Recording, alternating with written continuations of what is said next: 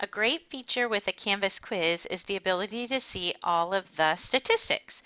So to see the statistics, you just open up your quiz, and over here you'll see quiz statistics.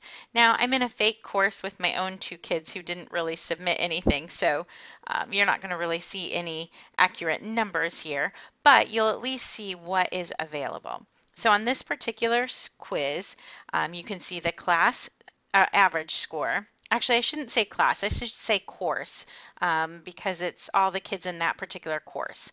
The course average score, the highest score, the lowest score, standard deviation, and the average amount of time it took for students to complete this activity.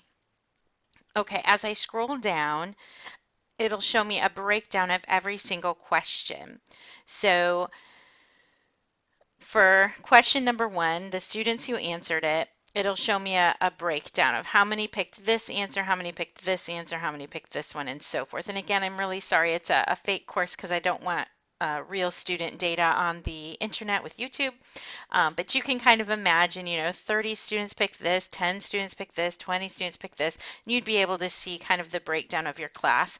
It'll give you a percentage of who answered it correctly, as well as the discrimination index or the deviation index. Okay, so you can do that for every single question. You can come down, and that way you can start putting together an idea of, did only 50% of the kids get this question right? Or, did 95% get it right? And you can start having those conversations about questions and maybe what needs to get retaught in the classroom, or what needs to be structured differently, or what kind of skill you need to hit harder, or even just your DOK levels, your depth of knowledge levels, and anything that you might need to address. But it's a great way to see all the data from an assignment in one quick glance.